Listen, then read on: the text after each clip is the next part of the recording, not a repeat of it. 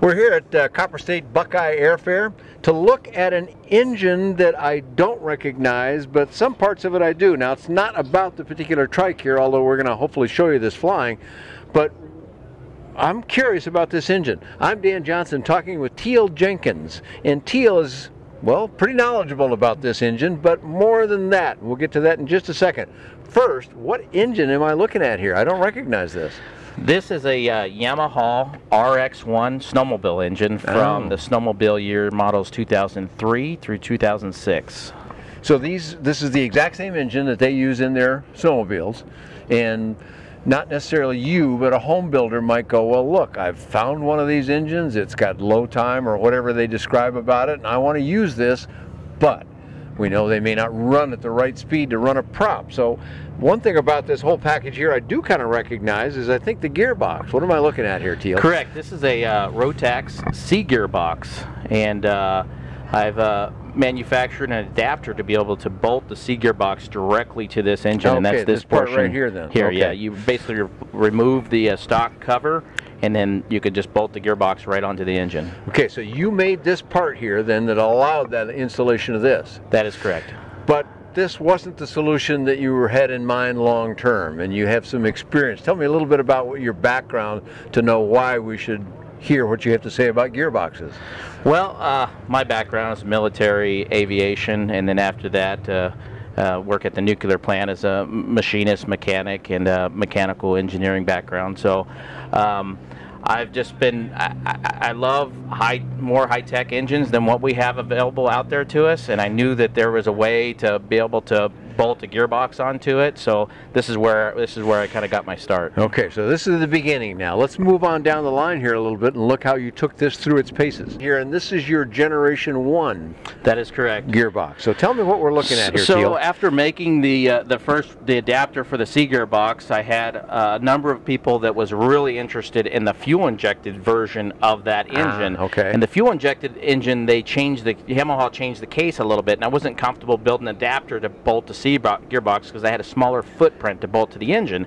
And I also had in the back of my mind that I always wanted to design my own gearbox, and so I started designing it similar to the C gearbox, and a number of people, the Kitfox guys and the Highlander guys, said, well, it's hard to cowl that because we're used to boxer engines. So in the center line of the prop, you don't have a head sticking up. So how about a chain drive or something like that to get the prop center line? And I didn't really like the chain drives. I like gear drives. So I designed a gearbox with an idler gear. Is that why this, because it does to me, it looks like this is a chain drive arrangement all inside a housing, but it's not. No. It's a gear situation. Correct. It's the drive gear and idler gear and then the prop gear. And so after dyno testing this one, running it for about 150 hours, flight hours and stuff, I got Steve Henry of Wild West Aircraft. He's doing a lot of the flight testing. He come back with, I really like it, except for the oil temperatures are a little bit higher than what I'm used to. Okay. So this is the oil temperature of the gearbox, the gearbox, not the engine, nothing to do with the engine, just the gearbox. Yeah, okay. just the gearbox. And so I thought, before I go into, and this was still test mode and dyno test, before I go into production, I think I could refine this a little bit. So that's what led me to make the second generation of this. It's getting ready to go into dyno testing in Norway, and then after that, then I'll be able to release it and start producing them. Now we're looking at Generation 2, which is not done with testing yet, but this is the package that you expect to go forward with at this point. Tell me how this is different. I mean, it's visually quite a bit different. The other one kind of tapered here, this one does not. What all's going on here, Teal? Correct. So on this one, I basically doubled the oil capacity by adding this reservoir sump on this side. In doing that, I added a sight glass and some cooling fins here. It's important to note, though, with my Generation 1, the elevated temperatures was with around 200 horsepower with running nitrous through it. So around the 150 horsepower would have probably just been fine. But I don't know if somebody's going to buy one of these, add a turbo later, and then have heating issues. So I wanted to just solve that problem right now. Okay, and you said you were hitting some numbers like 300 degrees with that one. What have you been able to achieve with this change construction? This one so far just on the dyno or just on the engine stand, not the dyno, but running a load on it, it's running around 240, 250. Oh wow, okay. So quite a bit reduction then. Yes. Thanks to the cooling fins, thanks to the extra capacity of oil, and yet you're using the same kind of ratios and so forth. I mean, the other parts of it are the same. You just change that cooling related stuff. Exactly. The gear ratios are the same, which are 3.11 to 1.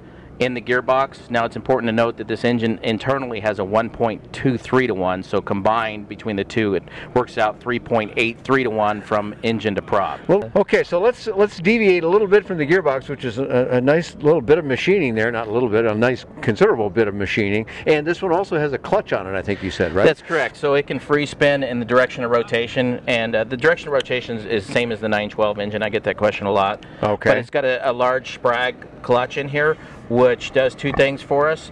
On startup, the prop only takes out of the positive power pulses, so since this is a high compression engine, on startup it's slowing down and speeding up for each compression and power stroke really fast. Okay. Prop being like a big flywheel effect, it really can't start, do that. So this takes all the positive. The other part is when you shut the engine off, the engine can just stop and the propeller can windmill. It's like we notice sometimes on the 912s when they stop, they kind of shake a little bit and it causes damage to the engine mount sometimes. Okay, so now let's go from the back of the shiny parts here to the less shiny parts. From here back is nothing that you do. You are just adapting this to this. That is correct. But this engine stand is a good representation of if somebody took the snowmobile that evening, this is what they would come up with. I haven't touched, for my engine stand anyways, I haven't touched any. This is just all stock Yamaha fuel injection from the snowmobile. Nothing done to it. So it's a good representation of that. And what kind of power is this delivering here, Teal? This is 150 horsepower is what Yamaha claims, and that's at 10,000 RPM. 10,000, okay. Me running them on the trikes, I run at about 9,000 RPM, and that works out to be about around 125 horsepower, I believe. Okay. But if there are guys out there that are squeezing the 150 horsepower out of it. Steve Henry at Wild West Aircraft, he's squeezing. Now with the next engine is going to be 300 horsepower with the turbo. So guys are going to be elevating. That's kind of like why I wanted to go and add these gussets and all this cooling capacity, because I know that the next step is going to be, okay, 150 horsepower is great, but how's 200 horsepower? So I wanted to be ready for that move. I haven't met too many pilots who said too much horsepower is too much. Yes. There is no such thing apparently. So, okay, so you're anticipating that people, well, and they're kit builders that are finding an engine, they're sourcing an engine somewhere.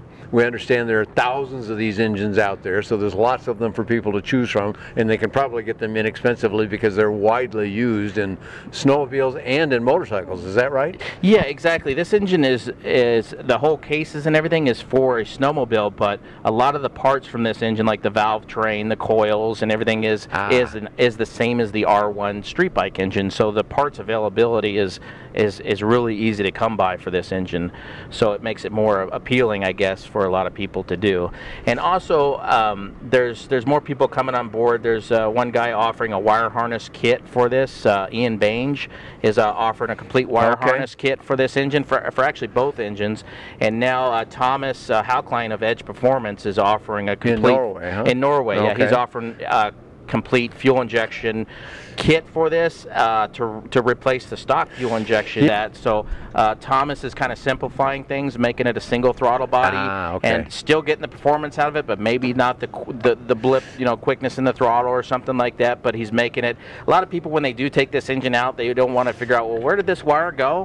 Where do I plug this in? They want to plug and play. So there's going to be more plug and play options out there eventually. How do we find out more, or how can people ask additional questions that perhaps I overlooked to ask you? At this point, they can just call me. My phone number is 623-734-0185.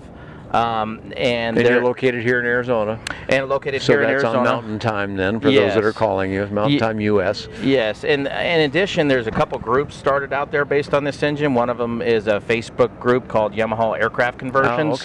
And there's a whole bunch of questions and answers in there that's been asked and everything. Lots of pictures, builders putting these together and everything, so there's a lot of information on there. Okay, so they can find out a lot more about the engine that way, and the gearbox, they'll just call the number that you gave us. That's correct. Okay, read that off to us one more time. It's 623-734-0185. Right here in Arizona. You can learn more about, well, now you learned something about this engine for me, but you can learn a lot more about all the other engines from Rotax, from Continental, and all the aircraft that they go on BuyDanJohnson.com. Thanks for joining Teal Jenkins and myself here at Copper State Buckeye Airfair. Thank you. Looks like Dan Johnson.